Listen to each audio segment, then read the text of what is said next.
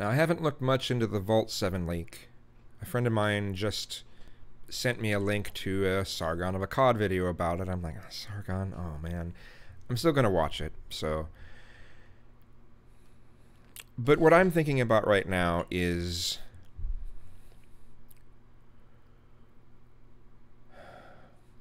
Okay, I talked about how in mid-2013 to early 2014 seemed to be some of the start of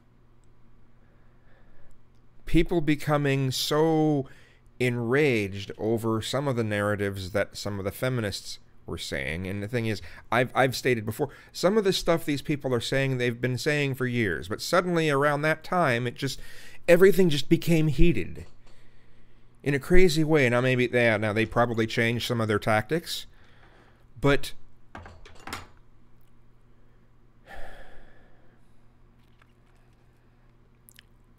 this is going to sound kind of sick, but drama sells products. Initially, I had thought, when it comes to this thing that seems like a weapon brought against us in mid to late 2013, early 2014, and on,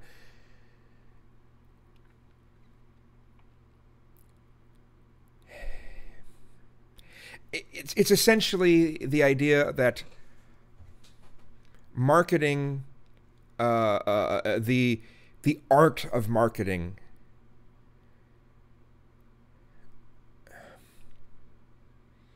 may be what's almost putting media and technology companies literally against the people. Almost like those things are now weapons against the people, used to sell more technology.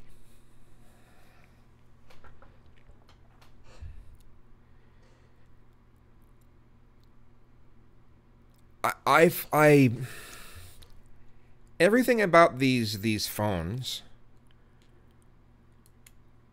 it's all about planned obsolescence. And there are things that, if you have you have a phone that's put back to factory defaults, and all you're doing is looking at websites, why should those websites suddenly go much slower because of 2 years? It's understandable you want to run a bunch of new apps. Okay, fine, that's something different. You're just looking at fucking web pages. Why does the whole phone slow down that much?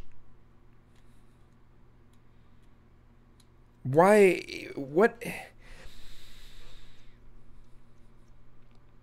Why can updates fuck everything up this bad, and we don't wonder, well, it seems like they must be doing this on purpose to try to get people to buy new equipment. It seems that Verizon, there's a number of things that make me come to this conclusion, that Verizon might, let's slow down their connection if they have an older device. Once it reaches a certain age, we're just going to slow it down. Whereas, you could take that device to Wi-Fi and it's, decent speed, but you go to the, you use a Verizon service and, well, look, you're just above dial-up. Slower than 3G,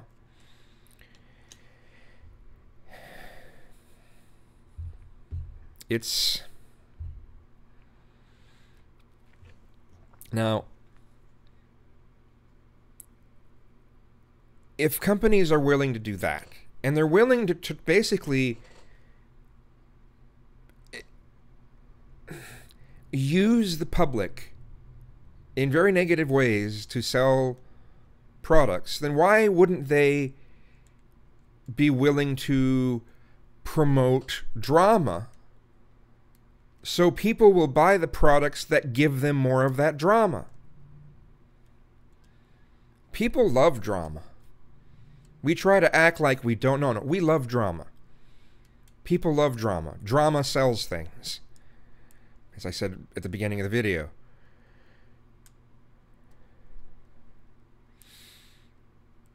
Drama sells. That's what used to sell products on, TV shows. TV shows that's mainly about drama. So more people will buy the products that are advertised during the commercial breaks. Well, now what's selling is the thing that are the things that deliver more drama. How can we get access to this drama quicker, more quickly?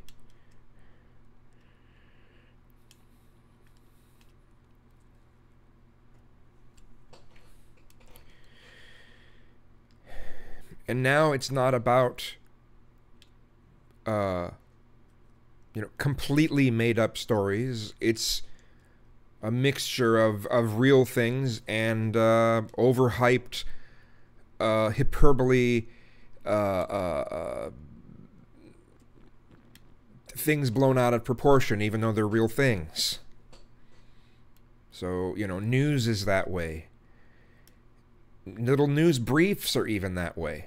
And you compare it to news briefs in some of these, like during these commercial breaks especially when you go back as far as 84. They weren't that way. They gave facts. Look, this news brief, we're gonna just describe this and this and this and this happened. Thanks for watching, and then it goes to the next commercial, and then it goes to the movie or program or whatever.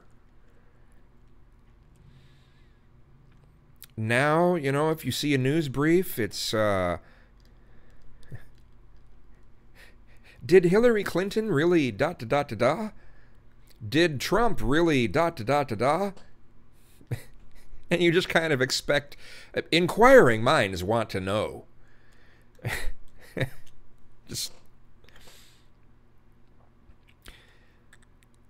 And it would seem to me that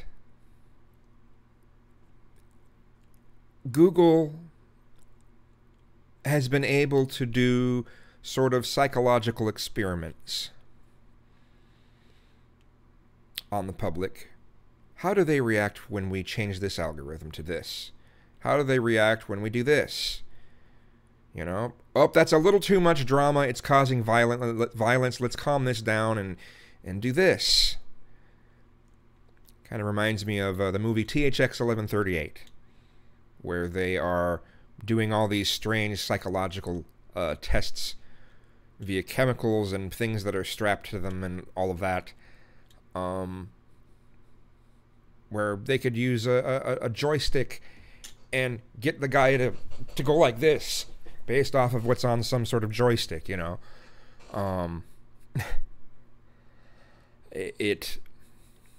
1138 is a twisted movie. I actually really recommend watching it. To me, THX 1138 is Lucas's very best work. In the new editions, there's a couple scenes where they did a computer generated being for a moment. You barely see it, but it's cheesed. It's cheesed. I wish he wouldn't have done that, but other than that little scene there, the changes are actually pretty much improvements. It makes the story make a lot more sense. You have a lot more context. So, but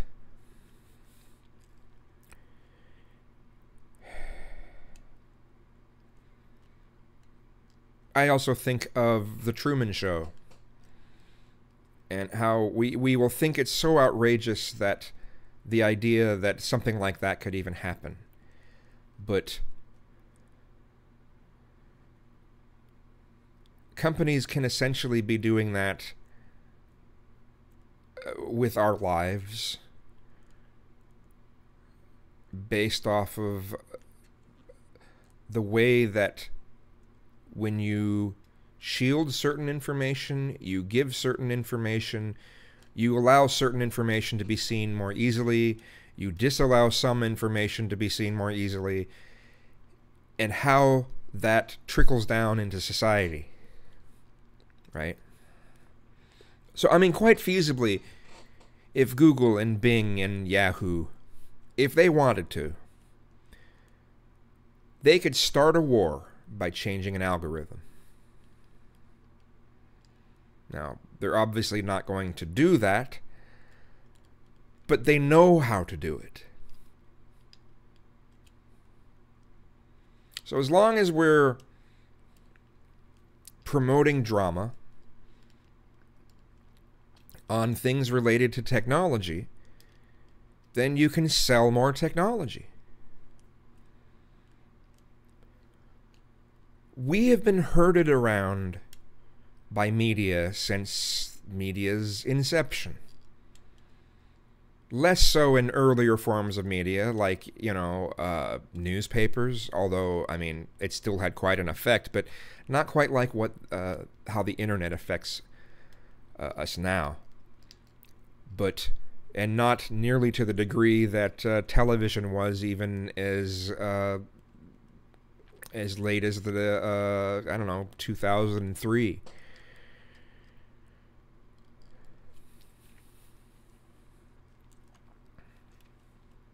But we've been herded around. The same way that we can herd around other animals, we can be herded around via media.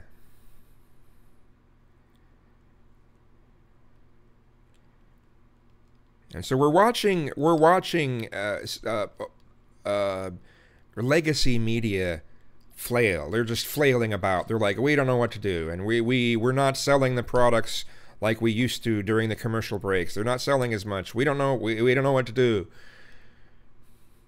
It's, legacy media is on its way out. No matter what happens, legacy media is on its way out.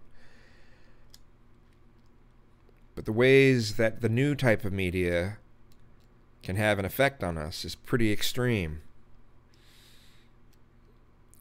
At least in the past, media was often used to try to send a message to make the world better. Now, with the new media, it's like, fuck the world. Fuck everything. At least we'll sell more phones, right?